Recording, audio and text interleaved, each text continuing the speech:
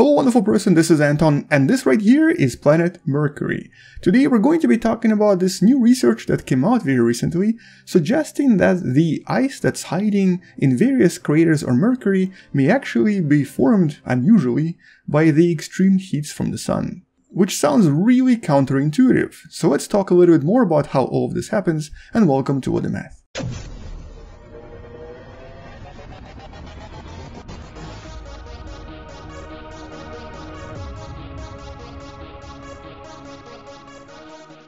So all of this mystery of course starts, well, technically almost a decade ago. This is the so-called Messenger mission that was launched by NASA, I believe in 2004, and it was only finished approximately 5 years ago in 2015. This probe actually ended the mission by colliding with Mercury in order to measure certain properties of the surface. But during its mission it also discovered something really unusual about this planet. While orbiting over the polar regions, it discovered that there were a lot of deposits of various types of water ice.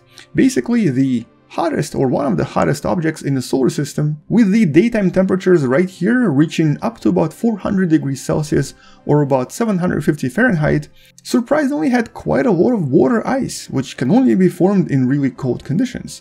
But not surprisingly, all of this ice was only hidden in really dark and really cold places, and there were actually regions on Mercury that never received any sunlight. Most of these regions are in the polar caps, so these regions right here that orbit in such a way that they never receive any sunlight at all. And every crater here, for the most part, contains quite a lot of water ice, quite hidden and quite well preserved. And for the most part, we actually thought that most of it was formed through the continuous action of various impactors, basically asteroids and comets, that very likely delivered water and a lot of other organic compounds to various objects in the solar system. This of course includes objects like Earth and objects like the Moon, Venus, and so on. And so here, the typical impact would generate just enough energy for all of this to create enough water molecules, which would then slowly fall back to the surface, and those molecules that basically get stuck inside the craters would probably be hidden from the sunlight and thus stay as ice forever. Or I guess until something happens to this planet. But the thing is, if you were to compare our own moon to Mercury, which surprisingly actually looks really similar, especially if you look at some of the more realistic of pictures of both the moon and the Mercury, it does actually create a bit of a problem here. For some reason, our own moon doesn't seem to contain as much ice in its polar regions as Mercury does. So we think that our own moon does have some ice, so very likely in similar regions, polar regions that never really experience any sunlight, but we haven't been able to find as much as there is on Mercury. And this mystery has not really been resolved until very recently. So the study that I'm going to be talking about today, that as always you can find in the description below, decided to investigate if there was any way for water to be formed, well, technically similar to how sometimes we form it here on Earth in various lab conditions. In a nutshell, under certain conditions, the surface of the moon and technically Mercury can actually start creating its own water naturally if enough heat is applied to the surface. But for these molecules to form, which you see right here, these are the so-called hydroxyl molecules, or hydroxyl radicals or hydroxyl ions as they're also known, with the basic formula of HO, something else needs to happen to the surface of the rock before they can start depositing these really thin layers on the surface. And this something comes from the sun. Essentially, the scientists behind the study believe that as the sun bombards the surface of Mercury, and essentially as the extreme heat is generated, a lot of reactions happen on the surface, starting with the fact that the highly charged solar winds, which usually contain quite a lot of different charged protons, as they strike the surface of Mercury, start generating these hydroxyl molecules, which then get deposited pretty much everywhere on the surface of Mercury where there is enough radiation from the sun. And all of this heat will then start stripping off these hydroxyl molecules, which create these really large tornado-like formations that start moving around Mercury, with some particles obviously escaping the planet, but some depositing in various regions on Mercury's surface, with many of these regions of course being craters. And some of these craters will never see sunlight for millions or possibly even billions of years.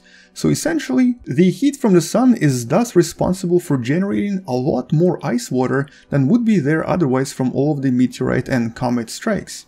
And this obviously also explains why Mercury seems to have so much more of this water ice in its polar regions than our own satellite, the Moon, which doesn't seem to have as much or barely any, or at least nothing major we've discovered so far. So in other words, it's really these extreme conditions coming from being so close to the Sun that seem to generate such large amounts of water that we've detected with the Messenger mission that we don't seem to find anywhere on the Moon. And the scientists behind this paper also estimated that around 10% of all of the water ice on Mercury is probably produced in this way, whereas the other ice probably came from asteroids and meteorites. But discovering the fact that Sun seems to generate so many different water molecules with these really extreme conditions is actually very useful for us, because now we can kind of use this science and this chemistry to try to find a way to generate water relatively easily by actually doing very similar things here on the Moon. Now, we might not get as much heat and as much radiation,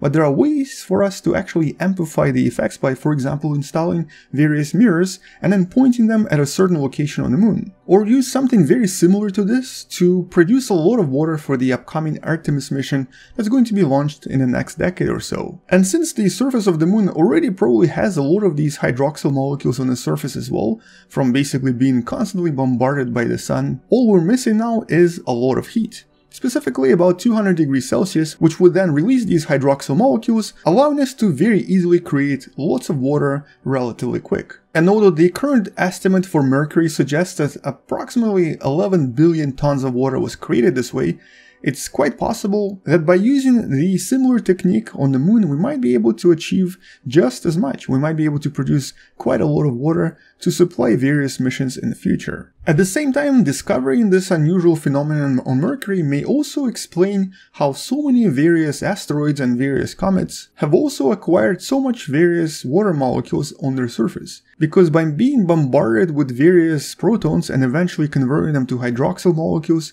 which then sublimate and turn into water, this could obviously with time enrich all of the asteroids and comets with all of the water we're seeing on them. In other words, this unusual chemical reaction could have produced a lot of, if not most of the water in the solar system, although this of course needs to be verified in some of the future studies. Nevertheless, this is a really interesting discovery and will definitely serve us well once we decide to finally settle on the Moon. But just the idea of generating ice with really extreme heats coming from the Sun is actually kind of mind-blowing. Because, I mean, honestly, nobody ever thought that this would be a thing happening on Mercury and something that could even be happening here on the Moon. Anyway, on that note, once we learn more, I'll make sure to follow this up with another video, but until then, thank you for watching, subscribe if you still haven't, share this with someone who loves learning about space and sciences, and maybe consider supporting this channel on Patreon. It does help me quite a lot. I'll see you tomorrow, space out, and as always, bye bye.